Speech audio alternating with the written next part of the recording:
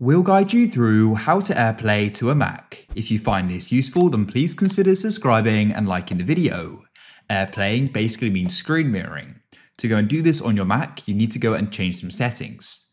So first of all, come to the bottom of your Mac and open up System Settings, or go to the top right and click on the magnification glass, and you can go and search for AirPlay.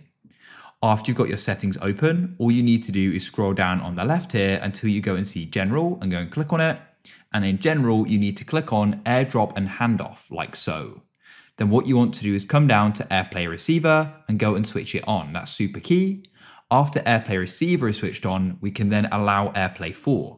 So if we come over to the right here, there's a few different settings. I like to set it to everyone, but you could set it to anyone on the same network. That means you need to be connected to the same Wi-Fi network, and then current user, which means only devices signed into your Apple ID can see and AirPlay to this computer. So set it to your choice. I like to set it to everyone, like so. Now, when you go and open up AirPlay on other devices, it should go and pop up. I'll put a screenshot on the screen right now, and you can go and connect to it.